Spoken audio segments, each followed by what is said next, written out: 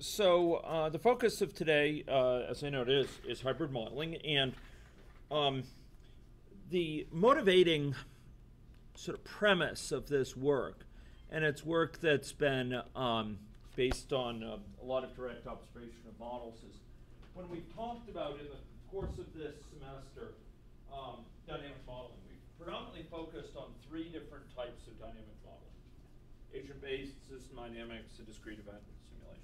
And each of them characterizes processes out there in the world, but does so using different languages. And sometimes in computer science, the term we like to use when we have the option of selecting different ways of describing a situation, characterizing dynamics in a model, or specifying a program, we like to talk about metalinguistic abstraction. Okay, and I'd like to unpack that a little bit. So, as computer scientists, much of what we do is we build abstractions. We build components within programs, within computational systems, that solve problems. And a defining feature of abstraction is that we do so in a way that has generality, that hides the unimportant details between situations, and it handles lots of different cases. So we'll create a higher level abstraction that will allow us to deal in one focused way with a broad variety of different problems that differ in their vagaries. They differ in their specifics. So we may create, for example, a model which characterizes the spread of infection within a facility, and it does so in a way that allows us to change parameter values and observe the consequences using that same model under a wide variety of different assumptions. Or in a software program, we create a function which handles some computational task. Maybe it's sorting a large group of numbers, regardless of the particulars of whether you pass it 10 numbers, 100 numbers, 1,000 numbers, 100,000 numbers. We use the same abstraction to do that sort. Okay? Often, the ways in which we characterize a situation have a lot to do with how we solve it. So often we will use data structures. We'll use a characterization of the information that's being manipulated in a way that will allow us to solve it most efficiently. And those who have taken 360, for example, know that there are big differences in the efficiency associated with different data structures. In addition, when we build up a program and we build up a model, we're seeking to characterize the situation being depicted in a way that's modular, that can allow us to substitute out parts, substitute in new parts, that's fairly transparent to people who look at it, including ourselves, that's easily modified, etc. One of the best ways that we can achieve reuse of components, that we can achieve generality, to build a certain feature for a wide variety of cases, is by actually choosing our language. This is the linguistic part. So in some cases, we build a function. In some cases, we build a class. Or in some cases, we build a set of interacting classes in a software pattern, like the publish-subscribe pattern, or we build something in the visitor pattern, or what have you, these software patterns. But in other cases, the abstractions we built, these sort of constructs which allow us to solve a variety of different variants of the same sort of thing, we address them most effectively by designing a new language, or providing a language that solves a certain set of challenges. And much of what we've seen in this class from a computational perspective has been 3 different languages for describing processes in the world. System dynamics, which provides a language for characterizing feedback-rich systems where accumulation and the feedbacks are of strong central interest. So feedback-based systems of accumulation. We have agent-based modeling, which involves characterizing situations where you have individual entities, not a continuous thing like a reservoir with lots and lots of water in it in a sort of continuous quantity, but cases where we have individual agents, whether they're cars, people, specific animals, or what have you, and they're interacting with each other and interacting with the environment, and evolving within themselves, but also interacting. That's agent-based modeling. Discrete event modeling provides an exquisite way of describing processes that involve a defined workflow that's resource limited and where entities flow through that workflow, defined entities, not merely continuous quantities of things, not just bulk raw materials or what have you, but defined entities flow through it. So we have ABM, DES, and SD are each, from a computer science standpoint, associated with languages. The languages of stocks and flows, the languages associated with those workflows we use to characterize discrete event simulation systems, the languages associated with describing an ABM, state charts, events, those connections that mediate the connection between agents, etc. So really, much of what we see in the semester is 3 different languages for describing processes out there in the world. And these languages each have spheres of natural application. We can do things with each of these languages which could allow us to characterize systems described by the other. But each language has an area of sort of core strategic advantage, where it's just really elegant to describe things. Describing feedbacks in an accumulation-rich system is something we could do with an ABM, but it will be awkward and tedious compared to using a system dynamics model with it. We could do it, but it wouldn't be the right tool for the job. It'd be a bit like using a hammer to drive in a screw. We could simply use an ABM to characterize a DES system, but it's not quite the right job. People will use sometimes DES to try to characterize what we would characterize with an ABM, but it's awkward. It's awkward, and it involves often a lot of additional mechanism. So from the standpoint of this semester, and from the standpoint of a computer scientist, a lot of what we're talking about here in the modeling space is language choice.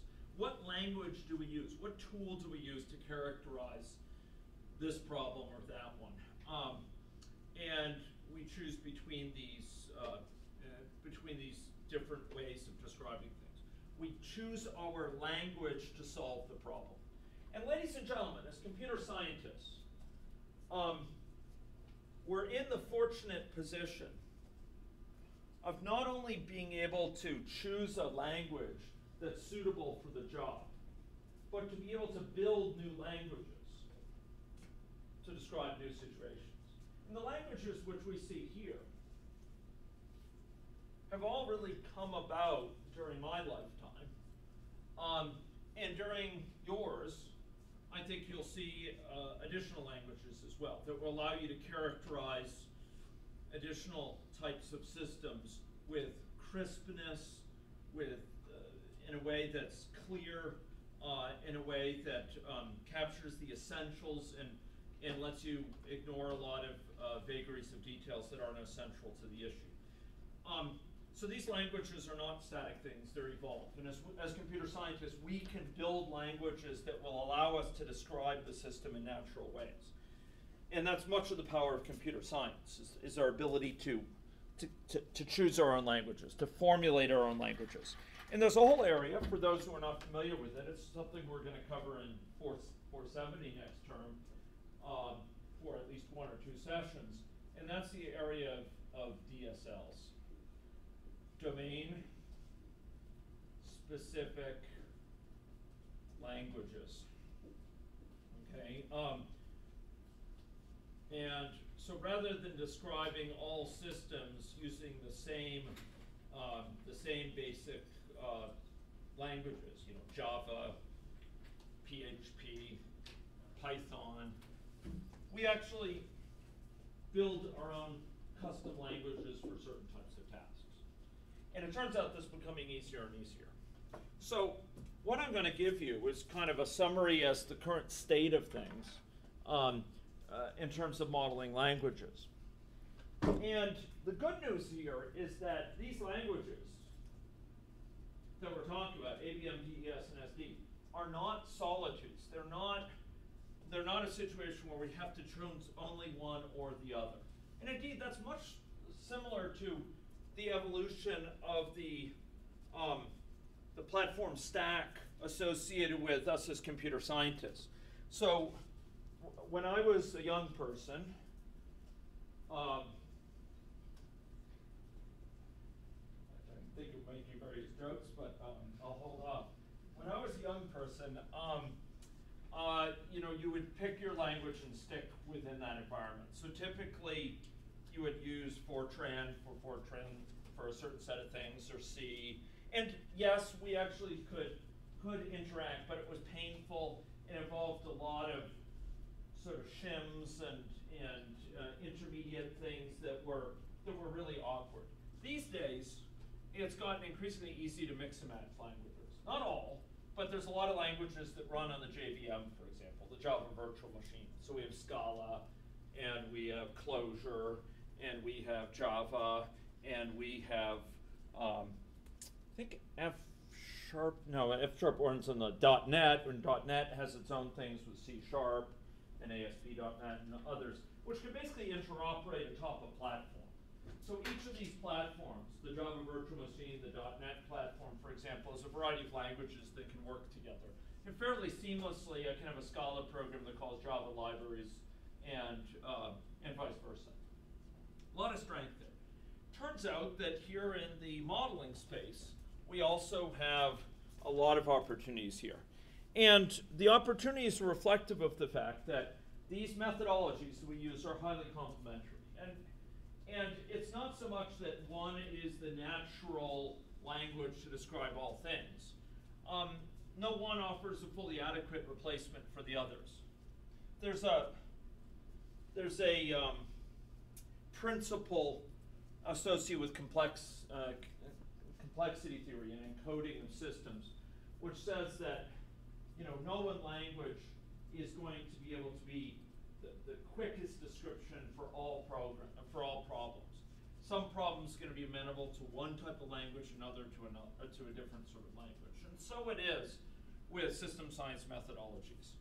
There'll be certain problems that one of these would be more appropriate to, and some problems for another. But even within one problem, there may be certain sub-areas of it that are amenable to one language and some to another.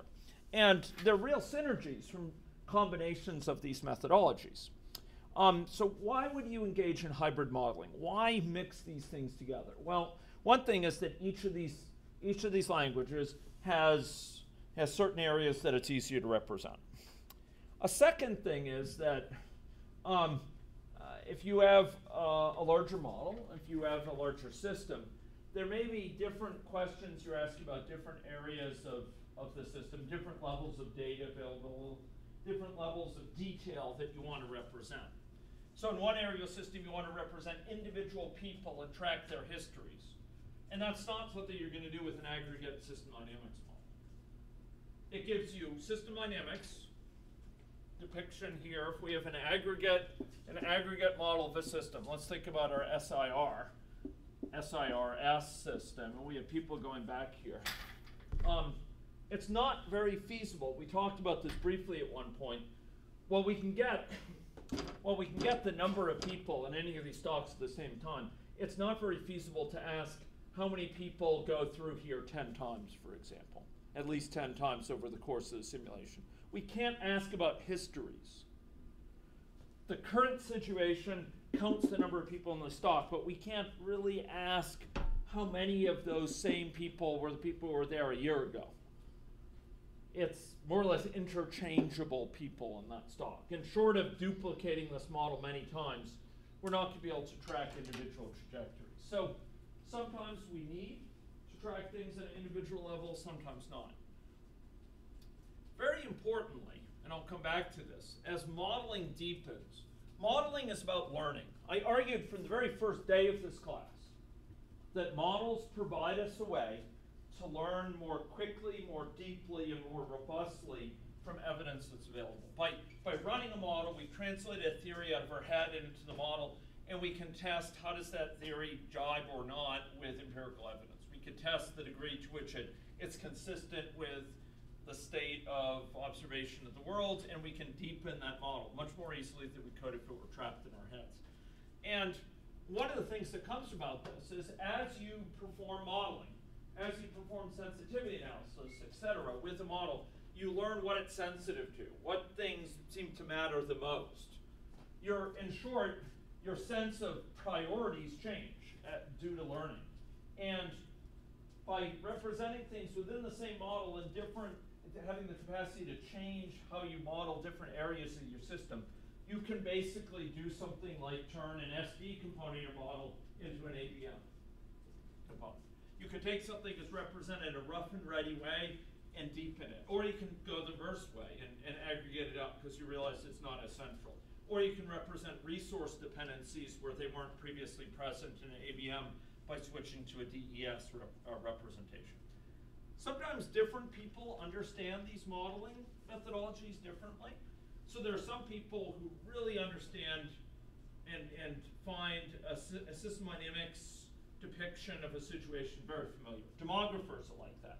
They think in categories and kind of the number of people within a certain age and sex category or what have you, as might be depicted in a high-level system dynamics model.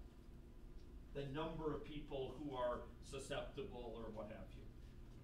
By contrast, people who spend their life dealing with individuals, like physicians, often have a very hard time grasping at an intuitive level what a system dynamics representation means compared to an individual level formulation, such as in an ABM or in a discrete event model.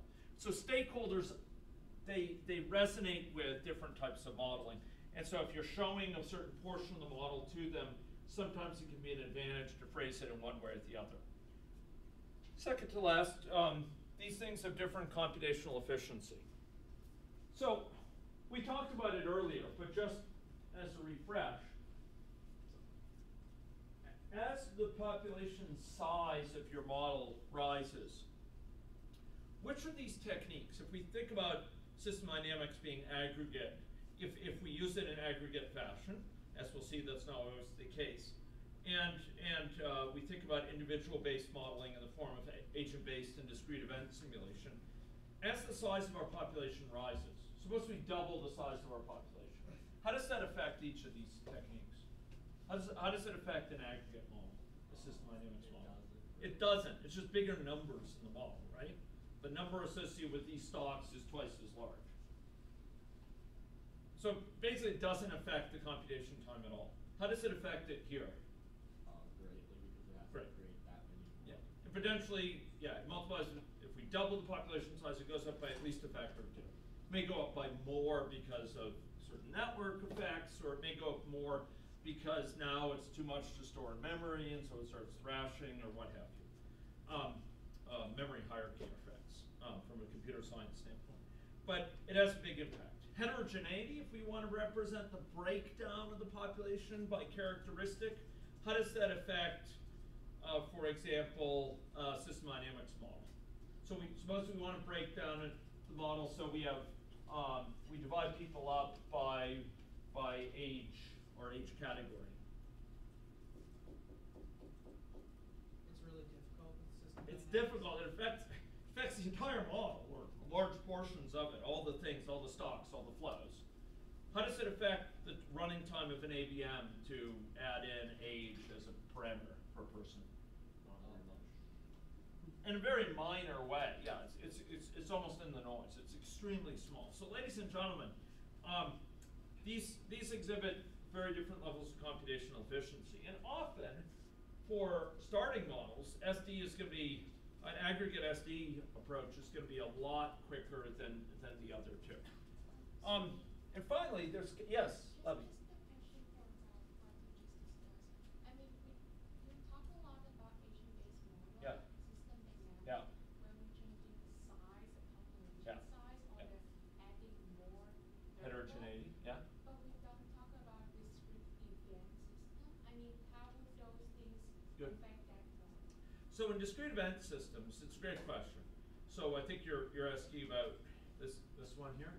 Yeah. So with discrete event systems, discrete event simulation, you're also characterizing at an individual level, okay? And we didn't spend time looking at it, but it turns out that in discrete event simulation, when you have patients flowing through the system or cars flowing through a system, you can add in detailed characteristics of those entities very freely, and it doesn't actually impact the running time of this in a big way.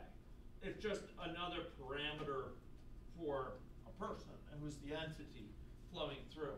So it's much more similar to agent-based modeling than it is to SD. In terms of population size for discrete event simulation, there the running time will rise very significantly just with ABM, just as with ABM. Okay? It turns out that doubling the population size will typically double the running time associated with a discrete event simulation, because you're tracing the evolution through this workflow of each individual car, or individual person, or individual animal, or whatever it is, individual piece of paperwork. You're tracing it through the system, and so you're putting it into this queue.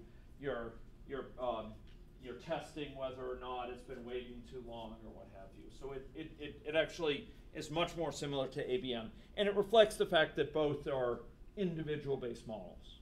Okay. The claim is that agent-based modeling was actually named agent-based modeling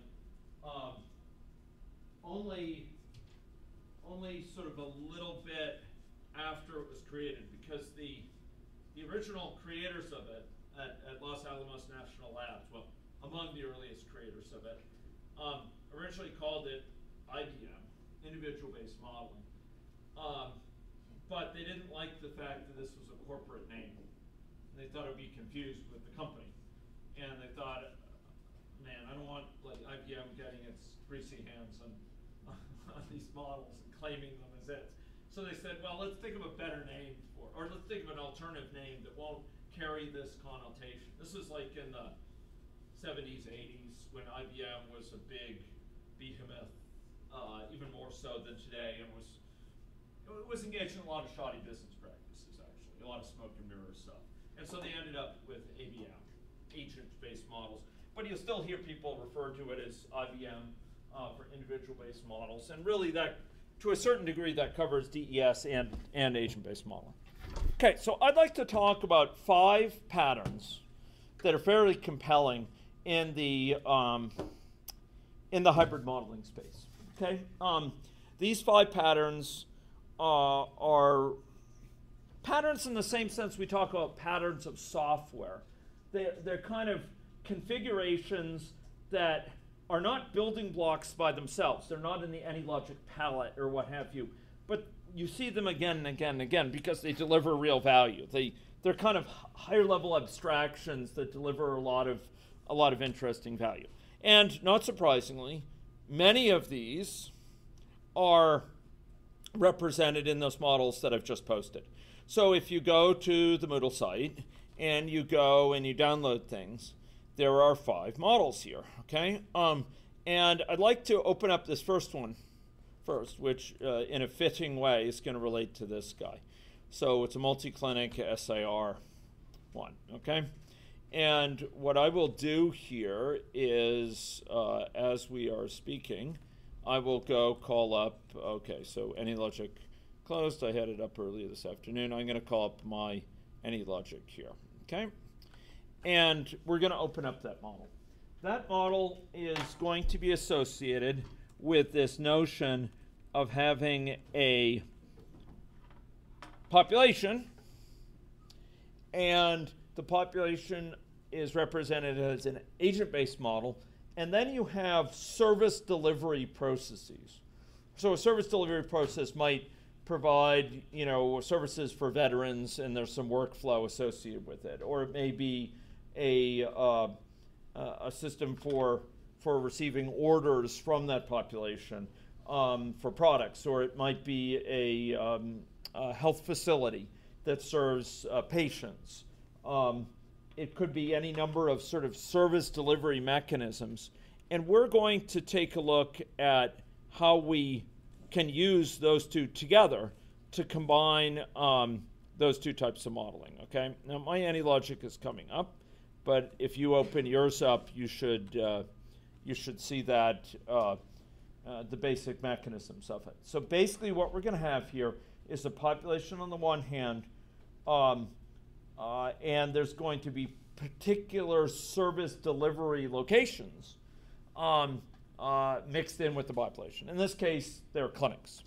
Okay, they're clinics mixed in with a population which is located in different geographic areas. Maybe what I will do, just to add spice to this, is so you can see two examples of this. I will show you a model that I was demonstrating up in Prince Albert, and I'll call this up. Okay, it looks like I have closed it here, but I'll go call it up. And this model is model that is characterizing things geographically. So it's not just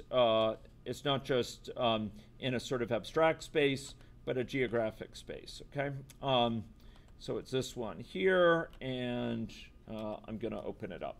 I'll also open up the model you have so we can sort of go back and forth between them. Here, we're going to have individuals, and they're going to present for care. They're going to come for care to a facility, to a service facility. And then, at the service facility, they will be interacting with service delivery, and they'll be treated. They will be either delivered successful treatment or not, and that will affect their health state. And that will put them back into the population. And what goes on in the patient will be a function of that health state. So, for example, the degree to which they spread an infectious disease. Okay? So we're going to see that model, and I will open up the model that you have as well. So there's the city of Prince Albert, and here I'm going to open up the model that you have so we can start with that one. Here we are, multi-clinic hybrid. So here we're going to have clinics. Now, what sort of modeling would you use to plausibly represent a clinic? Anyone? There it is, DES. So we have a resource-limited flow of individuals, right? Meanwhile, we have agent-based modeling designed to capture the health evolution in people's care-seeking behavior. So what state they're in health-wise and when they seek care. Okay. The key here is going to be at two places. Number one, when they seek care, how do they go to care? So if we go here, this not seeking care in person, and we look at this transition to care. So they have a certain chance of going to care as long as they are in an infective and symptomatic state. So if their health state is such that they're in this state, that they're in ill health, they will go and seek care at a clinic with a rate of a hazard rate of 0.75 per day. Okay? So on average, somewhere around 1.5 days on average, they're going to be going in for care. Okay? And when they seek care, they find the nearest clinic, by finding the nearest agent from the set of all clinics. And then they're going to go to that clinic, to that clinic's location. Okay, it's X and Y location. Now, so what you'll see is their health state motivates going there. Now, the key is going to be when they arrive at the clinic, they are injected into the clinic. They are taken into the clinic. There's this nearest clinic.walk-in, take me in. So this is at this arriving to care. This is what actually injects them into the clinic. Let's go take a look at that. Walk-in here, we'll go see. Walk-in is exactly this place here. So they are placed into that clinic at this juncture. They're actually placing themselves into this clinic. And as a result of that, they're going to flow through the clinic. So they're going to be in this state, and they can move around states. But in the meantime, they're going to be in this clinic. And they're going to be in one of these locations in the clinic. And their movement through the clinic will depend on availability of healthcare workers. Now, the other key junction is down here. Ladies and gentlemen, here we have a representation of an uncertainty, whether or not this person is treated successfully. Okay?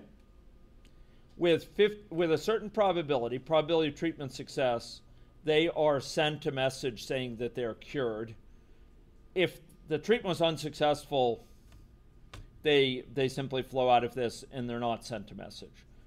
Where do you think that message would be handled within this diagram? So we're sending that person who's flowing through here a message.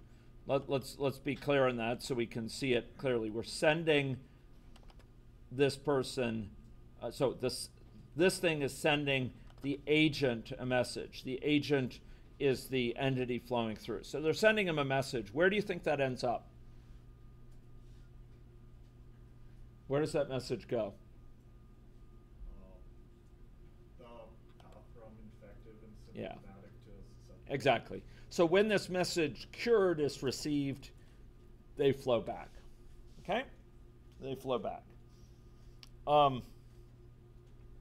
So you'll notice that the clinic, importantly, is mediated by availability of healthcare workers. As one colleague rightly observed, if it weren't, it would be as if you go to the clinic and you walk through a healing beam and you're healed by the beam and you leave. That would be a situation if it weren't, resource constrained. But most clinics are resource constrained. You have to wait for someone there. You're not simply walking through the heal beam. Maybe in your lifetime, not in mine. Okay. So here we need the availability of a resource, and so we have a certain pool of resources. And we've seen this before, DES. I don't have to explain to you all of DES, but we have a certain number of healthcare workers here that are dictated by a parameter, right? So what happens? So that message is sent to them, and that leads to their state from the agent side being evolved. So we have a cycle here, right? We have agents going in and joining a workflow in the discrete event modeling side, and then we have the discrete event modeling side sending a message which ends up affecting the agent-based modeling side, the agent's health state, okay? And that ends up in turn affecting their likelihood of seeking care. It's only if they are infective that they are going to seek care. So now we have this kind of interaction between a discrete event model in the clinics and the individual persons in the population. Neither is a solitude. They are, in fact, interacting over time. And what you see is actually it's greater than the sum of the parts in the sense that you'll see behavior which is very different. And we don't have time to go into this, but you can go and look at the explanation. And what you'll find is there are tipping points.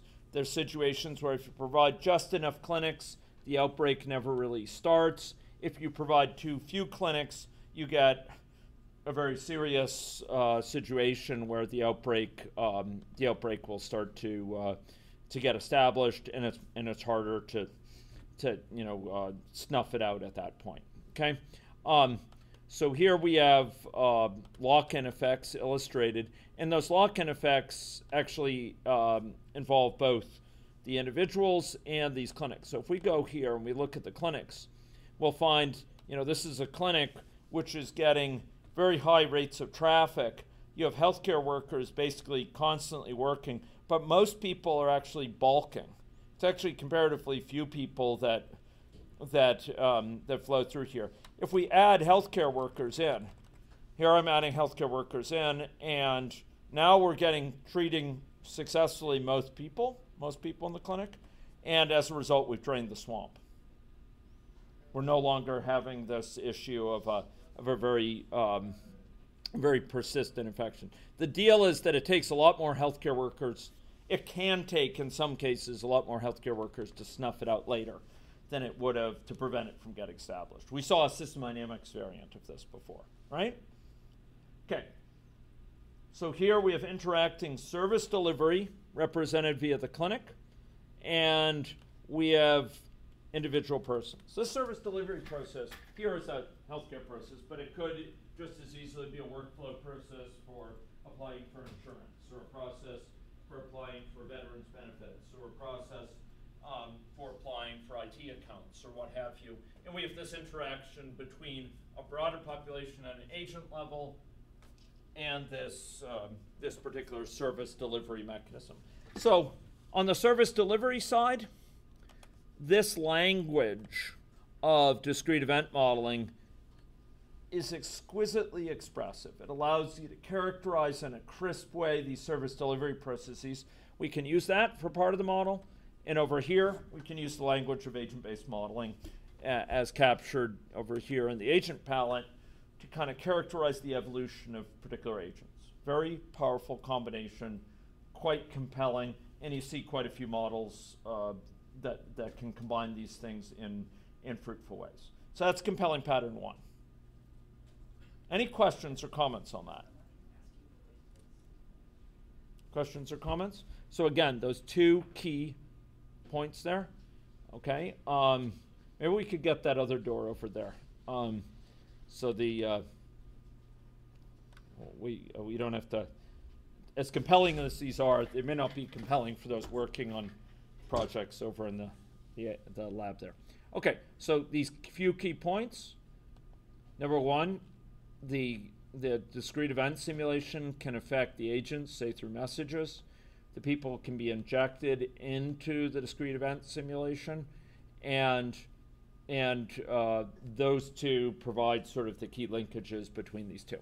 Okay, so I'd like to close this model, as fun as it is to talk about it, and maybe in the interest of time, I'll simply note that a similar model is very easy to build in a geographically specific context. So I don't know if we'll have time to cover it next week. I would very much like to, but I have my doubts as to whether we'll be able to get to it. But AnyLogic provides, over here in the palette, if you go down to the space markup area, the capacity to undertake what's called GIS modeling. Does anyone know what GIS stands for here? Yeah, Geographic Information Systems. So ladies and gentlemen, there's been a revolution in the past few decades in the ability to access geographic specific information related to areas. And these days, as there has been for a while, but it's especially a big interest now, there's a lot of interest in how we support geographic querying, how we support information to be available about specific geographies, and whether it comes down to delivering geographic specific services or geographic specific advertising or geographic specific information awareness or finding about resources. Geographic information systems provide a huge opportunity for giving insight in the information we receive from the world or providing services to people. So this is a depiction of the GIS map component of AnyLogic, and online you'll find me giving lectures on how to build models like this. But fundamentally, we can place agents within geographic space and we can place resources such as clinics within geographic space. And we can have individuals routed in geographic space from place to place in a way that that is in accordance with the geography. So, if we were to go run this model here, I haven't shared this with you, but here we go. What you'll find is we can scatter individuals, for example, around Prince Albert, connect them up to each other in networks here, and we can keep track of their health status using visual indications. And we can also have these individuals move. And if they do move, they will tend to go across sensible sort of lines where they'll cross the river at the bridge. They'll be routed on street grids or routed on bike paths or routed according to walking paths. This sort of modeling is of growing interest for certain types of problems, particularly when we want to ask about how the placement of a resource in space affects the evolution of people in that area, for example. Also, if we're interested in how different availability of resources in different regions affects things, this sort of modeling is useful. If we want to have people's decision making, like which route they take, depends on their current geographic location, and those decisions end up affecting traffic jams, etc. Models like this are extremely important. And this sort of model can be run very readily within any logic and used to sort of explore geography. So I'll put up one more model like this just so you could see this. There's a food, and in this case PA is not Prince Albert, but physical activity. I'll just put this up on the site so you can get access to it here. Okay, here we go. In case any of you want to run it during the lecture here. Okay, so here we go. And this is, we'll do the Saskatchewan food geographic environment. I think that's for Saskatoon, if I'm not mistaken. And we'll do, there's a food PA environment that I also have here. Okay, where is it? Here it is, GIS food and PA environment. In case anyone is interested in geographic models, this will give you a good starting point. Okay, so those models combine together a representation of service delivery in a particular context for that model I just showed for PA, but other models don't involve that, but are just integrate the GIS components. Okay, so that's the example GIS, and the final one I'll modify here as well so you can download it easily. There we go, and make it so it's forced download. Okay, there we go. Okay, you'll find that those models require network connections so they can draw information in. Next, I'd like to look at this model that's available for download. It's called Budding ABM Hybrid Model.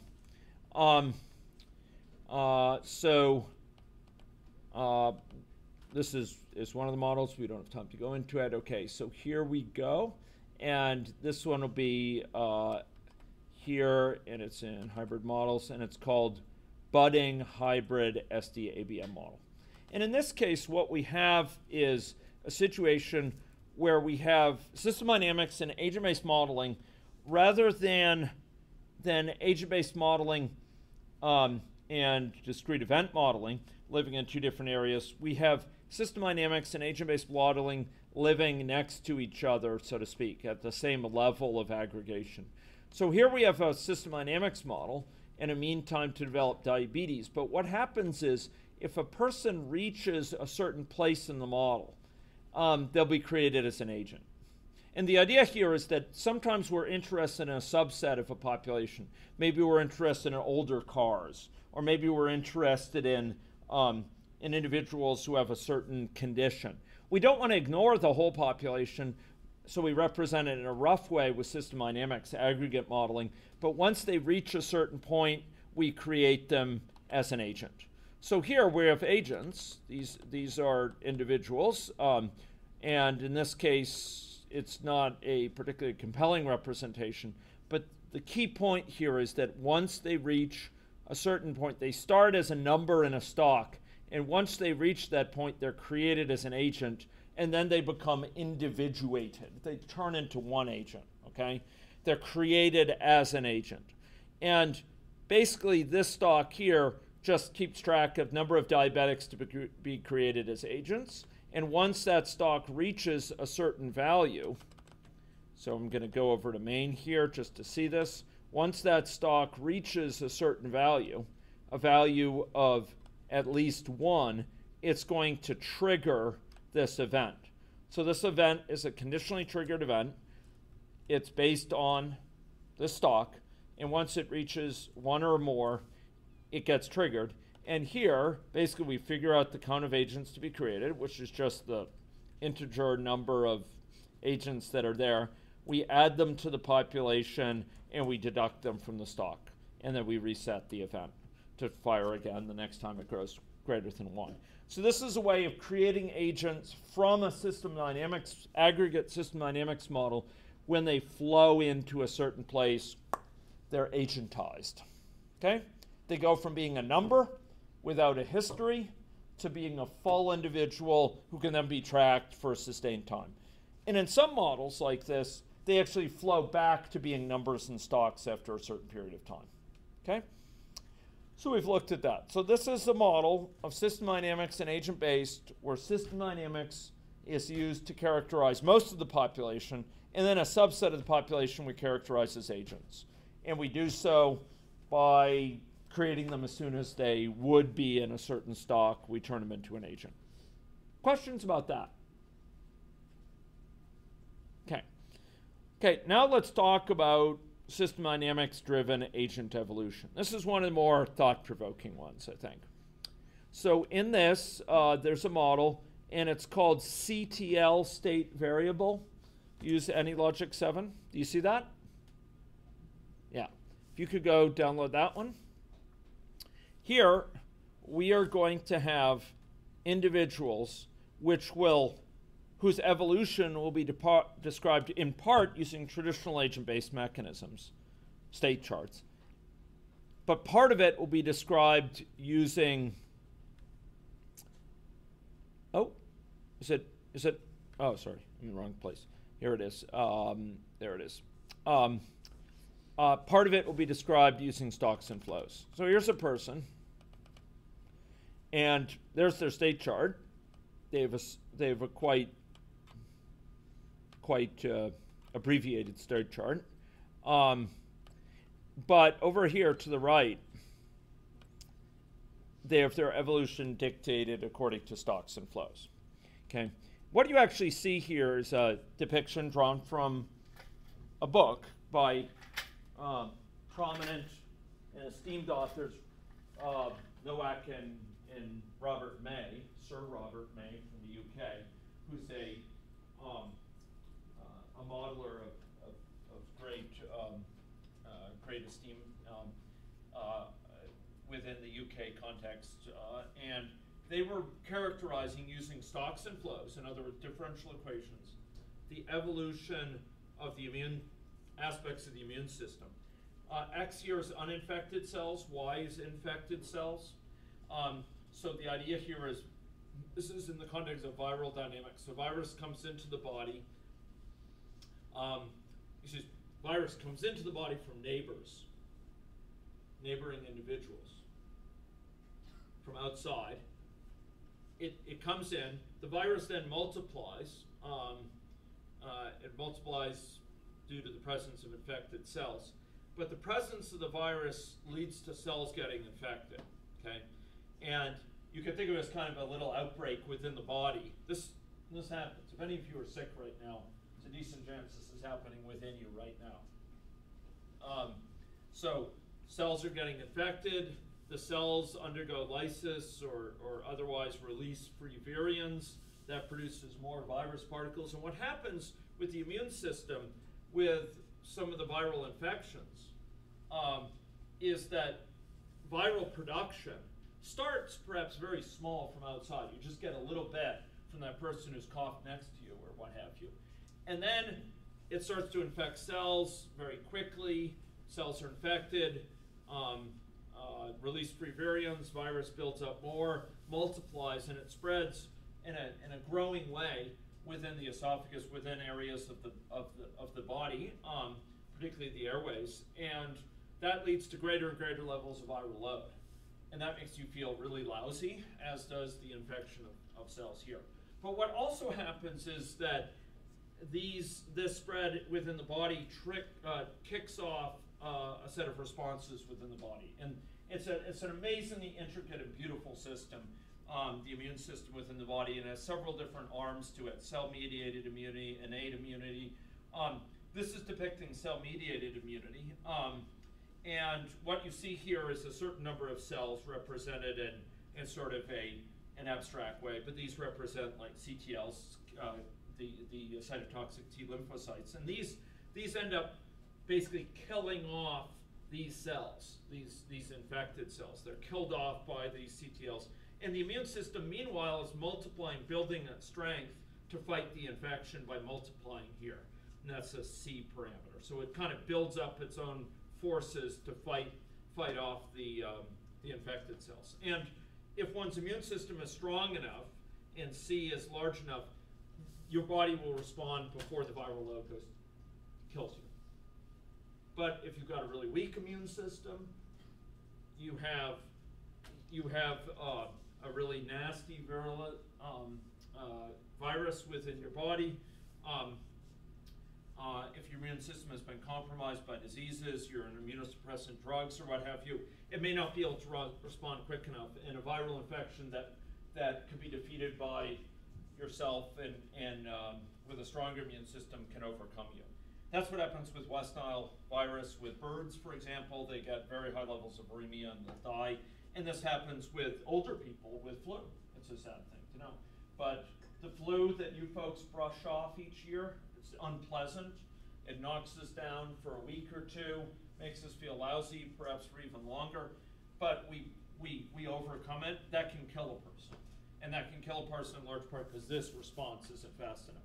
So this is a feedback system, ladies and gentlemen, based on accumulation. See, if the immune system accumulates, number of infected cells accumulate, the virus accumulates, and there's feedbacks involving it.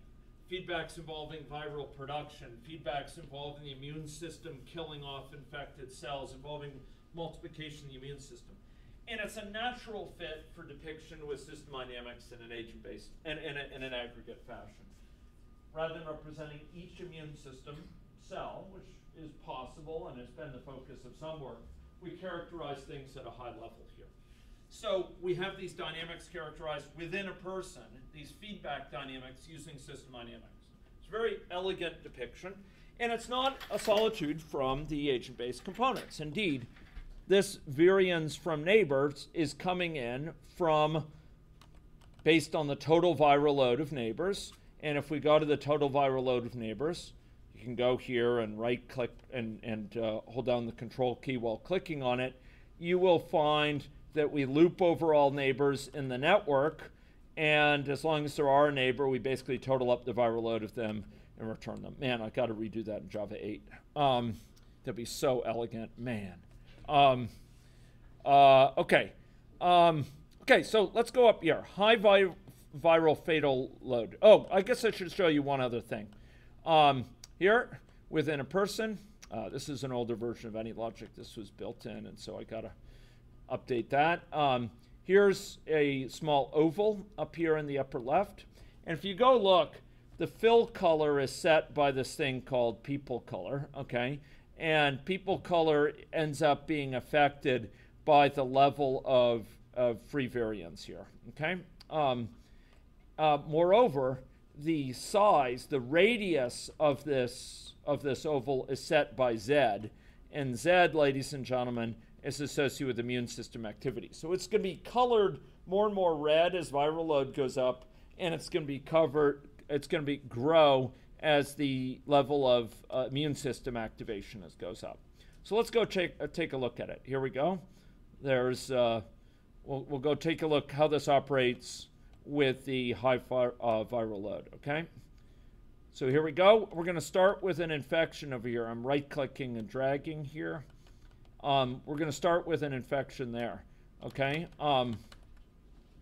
So here we have a depiction of viral dynamics. So what's going on here? We have a high level of viral load, hence it's very red, but the immune system is responding. And notice that as it responds, it grows slower and slower. And then at some point, the viral load drops dramatically. The immune system has it in check. But before the immune system can respond fully, the virus has grown to a pretty high level. It's only now that the immune system is able to snuff it out. Okay? So this is a depiction of the dynamics within a person associated with viral load and immune system response, where each person is evolving according to stocks and flows. Okay? And we can take a look at a accumulation, for example, of population-wide viral load, the virus load averaged across the whole population, for example. And what we'll find is it tends to go in kind of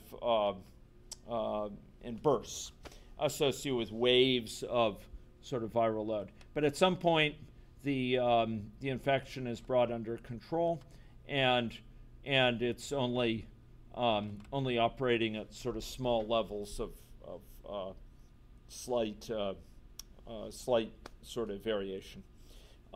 Any one of these individuals we could click on, we can go drag down to, go to people, and we can go here and check out, for example, their viral load, and we will find that it's still oscillating some. They're getting better under control, but it's reached levels that are more fundamentally under control. Okay. Next, we are going to go look at the case of individuals who are subject with immune systems. We could think of them as weaker. It's this low fatal viral load threshold. Okay, here what we're going to have is a situation where people's virus, once it reaches a certain level, it can easily kill them. Okay, and we will see a situation where people with high levels of virus who could transmit it end up getting removed, and as a result, they're not spreading it in as pronounced a way to other people. So here we have a situation where people die if their viral load threshold, if their virus goes above a certain viral load threshold. Why would you build a model like this? Well, one of the big motivations is, ladies and gentlemen, a weak immune system can affect many things. It can affect how long your virus stays at levels high enough to be transmitted. It can affect your likelihood of dying, for example. It can affect the level of virus reaches within your body. And you can quantify how those things depend as a function of immune system. But what's much more natural here is to describe it as an emergent feature of this system where we track the viral dynamics over time within a person in a way that all those things are emergent properties. How long does it stay in someone who has a weaker immune system, a lower value of C? Well, we could measure it out as an emergent feature of this, how long it stays above a certain level. How high a level does it reach? We can track that as well. These are emergent features of this. So anyway, here we are using system dynamics to characterize feedback-based accumulation systems within a person, and we're using stocks and flows to capture other features that are more naturally discrete, whether someone is living or dead, for example. This is a very elegant combination. Could we characterize this with agent-based modeling alone without stocks and flows? You bet. We could. It would be a lot more ugly. I'd be writing a lot of code, essentially longhand, that that numerically integrates, does numerical integration. It's just much more natural to phrase it as a system like this, to phrase it in a way that characterizes the dynamics with stocks and flows explicitly. It's just much more elegant, much more draws my attention to the essential details rather than to the software engineering craft needed to write this from scratch. So this is agent-based evolution, driven by system dynamics, and together with traditional mechanisms for agent-based, living alongside the agent-based formulation. I had a question from someone in this class recently. They saw me undertake an action that I think surprised them. I went and I put into Maine a state chart. Can state charts live in Maine? No reason not. You're going to have a state chart represents the current season, for example, right? Spring, summer, fall, autumn. Spring, summer, fall, winter. How did I forget? So, ladies and gentlemen, don't be caught up in the fact that that things can only live in one place, that system dynamics can only live in Maine, that state charts can only live in person, that events are only in Maine. No, these things can be mixed and matched. It's the advantage of a good language. You can use things in very flexible, creative ways. Okay, let's take a look at this now. Okay, for this one, what is the best model of those that I have uploaded here? Actually, the one we just had opened is not a bad start. So if we go to Maine, we can go in Maine to, I'm trying to locate where it is here. It wasn't immediately obvious, but here we go. System dynamics. It's over in this region, and let's go find out where that is here. In AnyLogic, you can mark certain areas. It's just down from the top there. Okay, you can mark certain regions using this so-called view, this sort of mechanism, and this allows you to navigate these view areas. Allows you to sort of navigate to different areas within a model quickly. Okay, so here, what we're doing is we have this total population. And we have an accumulator here, mean variance across population. So this stock is accumulating across the entire population, the viral load, over time.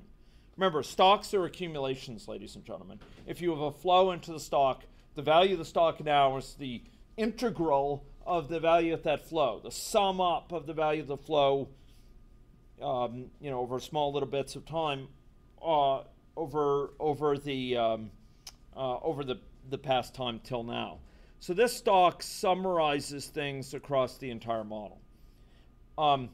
We could have a model, for example, where we have a stock that represents the cumulative costs that have been borne across the entire model. And it will be totaling up the costs all through the model. Maybe you're totaling up costs associated with a promotion campaign for a new product, or maybe it's costs associated with a immunization campaign. You could have this stock up here, and it's accumulating things that are drawn from agents. So this new population-wide viral load, it's computing mean variance across population, and that is going over all agents in the population and just totaling up the number of variance across them and returning that by the number of people. So, ladies and gentlemen, we can have models that the overall dynamics are driven by the overall dynamics are driven by agents, but that dynamics at an overall level is characterized with aggregate system dynamics. Okay, quite straightforward. There's more compelling yet patterns of this sort, but I think I'll leave that one to that because I want to get onto this final one. aggregate system dynamics describes agent population evolution.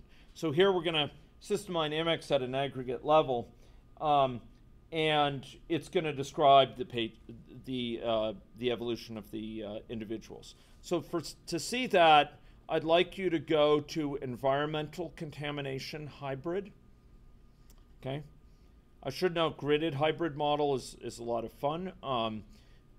We may come back to that if we have time, but it's environmental contamination hybrid that I'd like you to look at. So I'm going to open it here. It's under hybrid models. Here we are, environmental contamination hybrid. What this is, this model was built in this room not too long ago. So we have a space that's a geographic space, although it's described abstractly here. And it's contained homes, populations, and workplaces. And each person within this place is going to be subject to infection, but they're also subject to a schedule. They have off time and work time. And they're at a certain time of day, they're going to go to work. And when they go to work, this is in person, they're going to move to their workplace. So each person is associated with a home and a workplace. So when it comes time to work, they're going to move to their workplace. Here we go. And when it's time for their work to be over, they will go home. Okay. Move to, you're familiar with it from your problem sets and from classwork, so I won't go into that. It's going to move them. But meanwhile, they're subject to this infection. And this infection can occur in one of two ways. One is for the initial person, we can infect them with a message. But otherwise, it occurs through the environment. And they have a certain hazard rate based on their exposure level. And their exposure level is going to be based on reservoirs of contamination, surfaces that are covered by bugs that they can catch. Okay, so this current exposure level, we can go and click on that if you want to. And what you'll find is, if they're at a workplace, it's based on the pathogen reservoir at the workplace. Otherwise, it's based on the pathogen reservoir at home. So this brings to mind, what are these pathogen reservoirs in the home and the workplace? Let's go click on them. So go to home. Home is where you hang your hat, but it's also the place where the pathogen builds up in this model.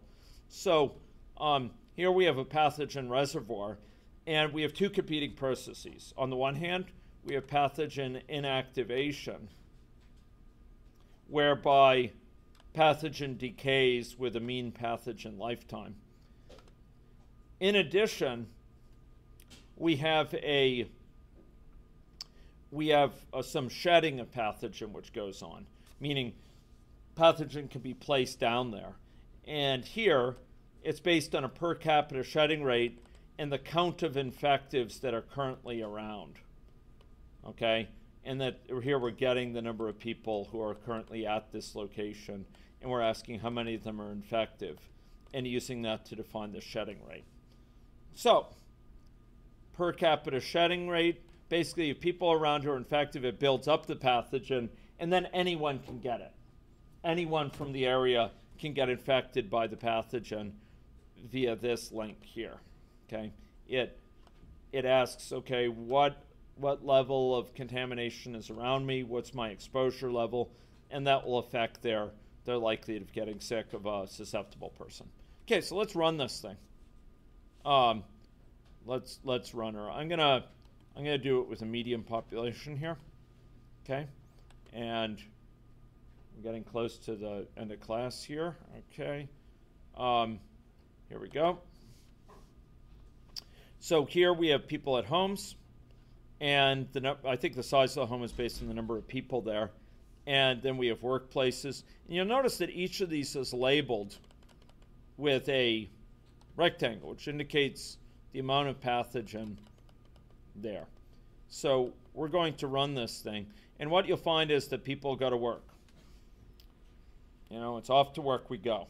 And Now they're at work. Now, unbeknownst to these people, one of these people is infected. And now you see 3 people from the same household are infected. Notice the color associated with this household. The pathogen reservoir is building up in that household. And by virtue of that, anyone who's uninfected in that household can spread it to others. So they come back and they go to their workplaces. And now this workplace has started to build up some pathogen. And now those people are going to go back to their homes. You could see them spread out like a vector. And they're going to their homes. And now in the homes, there's going to be pathogen shed as well. So this home is building it up. This home, you could see the telltale pink indicating the buildup of pathogen. Now they're going back, and you're starting to see a larger and larger fraction of this population infected. And if you scroll up, you can actually see a representation of the amount of pathogens at the home or at workplaces.